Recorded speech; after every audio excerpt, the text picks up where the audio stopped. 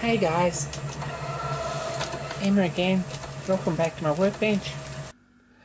I've been looking at some files today and I thought for a while that I've got a lot of friends and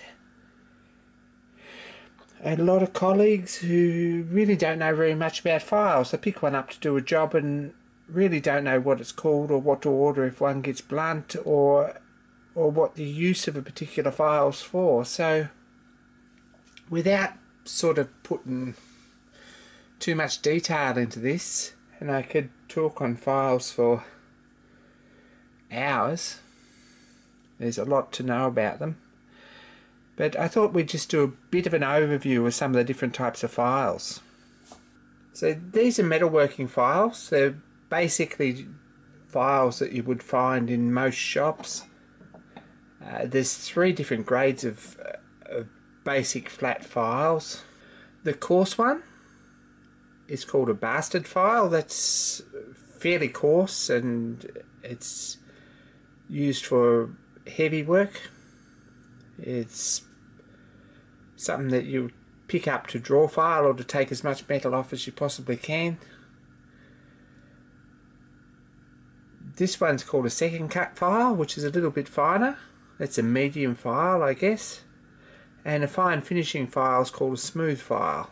So that's the three grades of files. Needle files are a little bit different, but we'll get to them in a minute. As for basic shapes, this one's parallel and square, and that's called a hand file, surprisingly. These are usually square looking down on them and square looking at the side, so there's no taper in them, and that's quite a common file. Another file that we see lots of is a mill file, which is this one.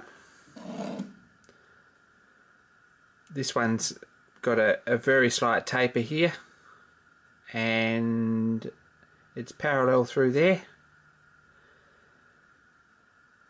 That's a mill file. Most mill files are set as single cut, so that means that they've only got teeth going in one direction. If we have a look at that, this is a Warding file, and not only is it double cut, if we can see that, but there's teeth going this way and there's also teeth from here on going that way, so it's a double cut file. Warding files generally taper down to almost a point, so they're tapered that way and they're supposed to have a little bit of taper that way, but this one hasn't. So that's a Warding file. So they're the three basic shapes and everyone's probably seen them. I wonder how many people know the difference between them, but that's what they look like. Now this is a half round file, which is basically half round and it's cuts on both sides.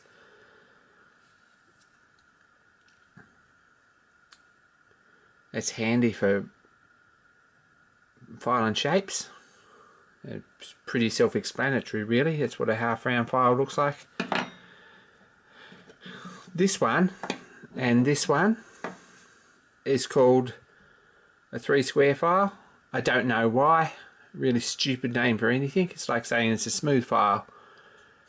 We didn't think about this much when they were naming them, but this one's a 3 square or a triangular file. It's got 3 corners and usually a little bit of taper. So that's a fairly common file you'll find too. Now, round files, this one is called a chainsaw file or a chain file. It's straight parallel all the way to the top, so it's the same diameter top and bottom, and it's for sharpening chainsaw teeth really on chainsaw chains. But it's a very handy thing to have and they're very, very cheap. So if you're going to go out and buy some files, this is a good one to have because you can file grooves and it's really handy for cutting out chain drilling if you haven't got a milling machine. And it's a file that gets used a fair bit in my workshop. This one, which is actually a needle file, but this is called a rat's tail. That's a bit different. It's tapered all the way to the end, right to a point, a very fine point usually. And that's a rat tail file. So the difference between that one and that one, this one really isn't a rat tail file, it's tapered all the way, but this one's got a point on it like a rat tail. So that's another shape. Another one that I use a lot, mainly because I bought a couple of boxes of them, is this one. That's a knife file. It's sharp on one edge and it's got a safety edge on the back. So files come in different lengths. The engineering files. This is 4" and it's usually measured from here to here. It's the effective cutting length. This one is a 6". And this one is an 8". There's a couple of other engineering type files. Sometimes you can find a square file, and they're well worth having in bigger sizes. It's handy too if you've got a square file, if you can get 2 of them, if you pick up a couple like this one. So if you touch it on a stone and you make a safety edge on 3 sides, it makes a fairly useful file out of that one. So if you get an old one with still a bit of cut in it, it's handy to modify some of them. This one's got a point on it for some reason. Obviously I had to get in somewhere that was pretty small, so I've ground 2 sides off so that it, I don't know if you can see that, I've ground 2 sides off so it'll go in. Quite a lot of my files have safety edges on them and have been reground,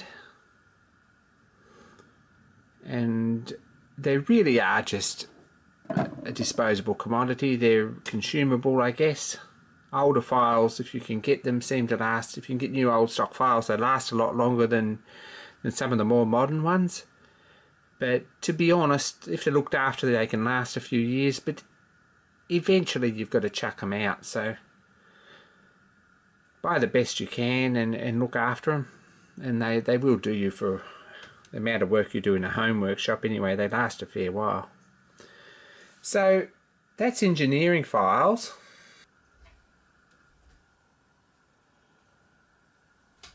Now if we move across here, these are Swiss needle files, and there's quite a few shapes of these. Usually they've got parallel handles with knurled ends. That one's a knife file. That one's a warding file with the taper on it. This one's square and a rat's tail. This one's a pillar file or a flat file. The Swiss call it a pillar file. So these pictures I found show the basic shapes. There's a pillar and a 3 square. And a crossing file. And a barrette file. An edge file and a half round and a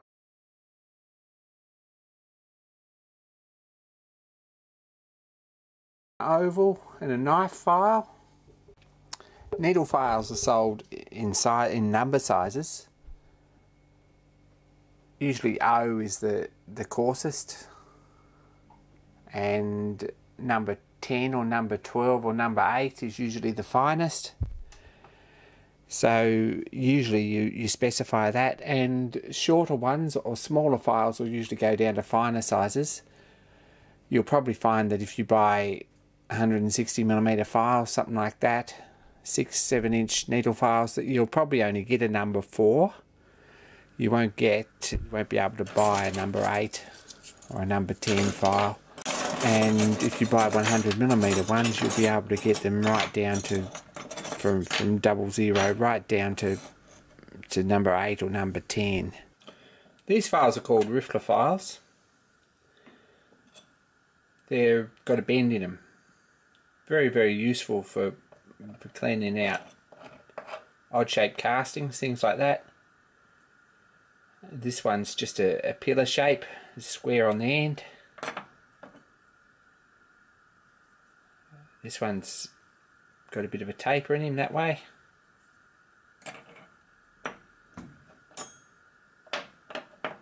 This one's got a curve in him, whereas this one's got just a flat point, which is handy to get in over something or to get in a hole. This one's half round. It's actually more a crossing file with two different diameters on it. This one's triangular. That one's a half round one.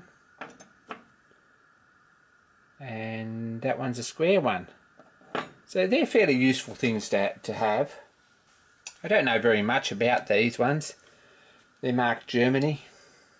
They were a gift from a very good friend, and they haven't seen a lot of hard service yet, but they are useful things to have when you need them. I've got two sets of these, and this set that we've looked at, Stay at Home, they're Swiss. I've got another set at work that I use pretty well constantly, and they're sort of okay, mostly too coarse, but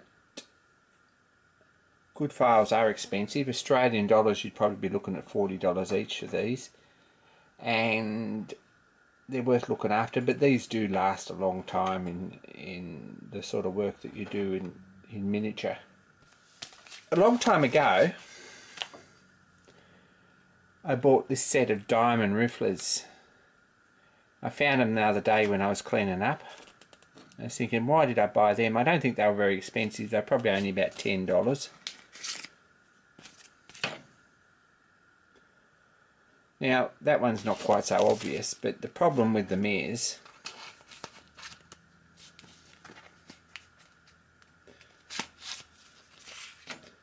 that they're Chinese and no one's put a lot of time or effort into making them.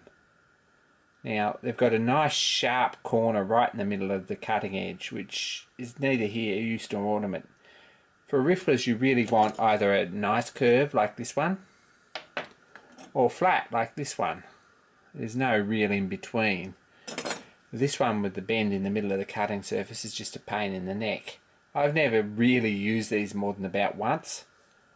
They're way too coarse to do any good work anyway, and they've got crappy plastic handles. Probably they're a waste of money. So buy the best you can afford. That's sort of, I guess, the thing. So anyway, I hope that's been of some use to everyone. Thanks for watching. I haven't even touched on how to use a file, or what sort of jobs for each one, or what sort of material, or cleaning files, or any of that stuff. Maybe we'll do another one. How to draw a file, and how to radius file, and how to keep them nice and square, all those sort of things.